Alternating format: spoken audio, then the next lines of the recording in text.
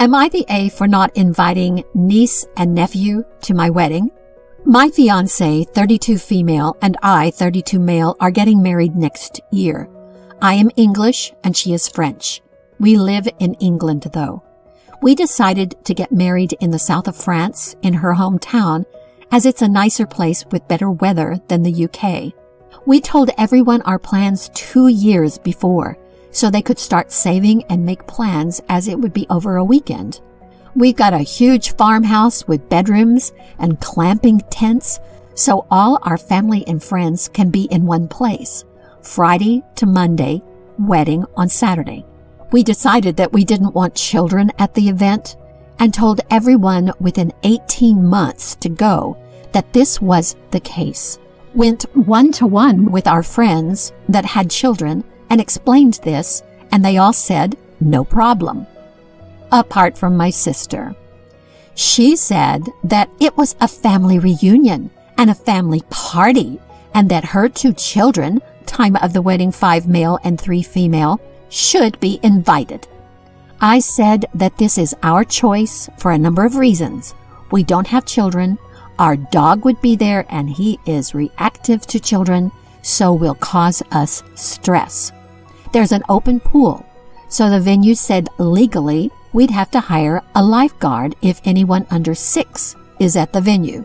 We don't like children, and we want our parents and family to be present and not having to care for kids.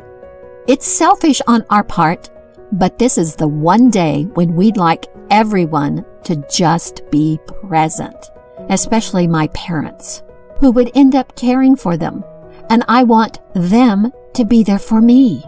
My cousin was married recently, and he said that he was upset his dad spent the entire wedding looking after his grandson and didn't speak to him.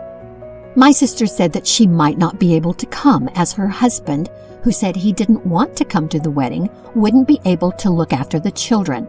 Whole other story, but not my problem. We gave her 18 months to find a solution, but we can't do it for her. Either way, it meant a lot to her, so we compromised and said we would do our official ceremony in England so she could attend and be there with my niece and nephew. So they were there officially when we got married, and our event in France would be a celebration. That was how we met her halfway, and she could still come to France and relax and have a few days drinking and having fun, all paid for by us. She has since said that if her kids aren't invited to France as well, she won't come to either event. Our reply was fair enough. If you don't want to attend either, that's your choice. You are still invited to both. Your children are invited to our ceremony in the UK, but we won't change our minds. Am I the A? Now for the top comments before the updates. Apart from my sister, she said that it was a family reunion and the family party and that her 2 kids, time of the wedding 5 male and 3 female, should be invited. And right off the bat is where your sister screwed it up. This is not a family reunion. It's a wedding. This is not for the family, but for the people getting married. Which means that unlike a family reunion, there's going to be a lot more people than just your sister's family. There will be your partner's family, and likely a handful of friends on both sides as well. That's not a reunion. You are also doing 2 weddings, one where kids are allowed, one where they are not. This should be the end of it, but your sister seems to want to dominate things and be the one in charge. Totally not the A. Not the A at all. I would just tell your sister that you don't know what the hell she's talking about because there is no family reunion. It's a wedding for you and your fiancé. That's why you are paying for it. If it were a family reunion, she would be on the hook for paying for things. Tell her she is more than welcome to come as long as she can find some sort of accommodations for her family and is okay with not being allowed at any of the wedding-related things, events, or location. She would have to plan and pay for reunion types of things on her own for her family to do around all of your wedding events, and be okay when people choose to celebrate your wedding with you instead of splitting off and being rude to other wedding guests so they can cater to her need to be the center of attention for everything to be about her. You have managed to articulate and capture our feelings better than I could express myself. Thank you for the response. It's nice to get an external point of view. Thank you. She says that it's a family reunion. It's actually not. Your wedding is an event you are hosting, centered around you and your partner, and the guest list is reflective of the event you are hosting. And on the whole, this does not sound like a kid-friendly event. It's selfish on our part? It's not. And you went out of your way to meet her halfway. Not the A. My fiance greatly appreciates the perspective of it being both our families and friends. That needs to be taken into consideration. We've got lost in my side's drama so much that it has gotten pushed out of the picture. She says thank you, and so do I, for giving her some perspective again. Update. Just to address some of the comments, didn't realize there would be so many. Thank you. Initially, when we were planning, we knew we didn't want children there, but thought about daycare. We were going to organize on-site daycare service where parents could leave their kids to be looked after and keep popping in to see them. My sister said no way she would be allowing that, and she wouldn't use it.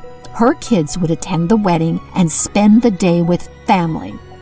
So after that, we changed to no children, as it's easier. It's over a number of days, but the official day is still only one day. Some family and friends are coming for just the Saturday, flying out in the morning and leaving Sunday morning. It is also an option for childcare, should it be easier. She would have been in her own room, not a glancing tent. The flights there are maximum 2 hours, so not thousands of miles, so it's an easy journey. About our dog, I mentioned reaction as it was easier for a quick post. He likes teenagers and babies.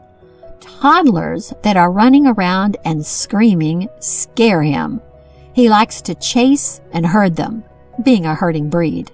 We've worked on being scared, but hard to change the herding behavior. As that would happen with 2 children or more, it's best to avoid it. I was quick to say we don't like children, just that we are not fussed. We don't have children, but at that point in our life, we have lots of children in the family and friends' children we adore and spoil. Just when it comes to a wedding, we won't choose them to celebrate with like we would adults. I was not careful with my words. Final update. Just had my sister on the phone calling me a selfish pig and an evil jerk for not inviting them. And if I don't, then she'll never speak to me again. She doesn't care at all about how we met her halfway and changed our plans. Her kids should be at the family event. How dare I say who can and can't come to our wedding? So there's that. Just read the final update. Your sister is making her stand. It's stupid, but there it is. So tell her, fine, if that's what she wants, and then do exactly what you want to do and don't worry about her. Whether or not you like kids, whether or not you need to hire a lifeguard, doesn't matter. Your wedding, your rules.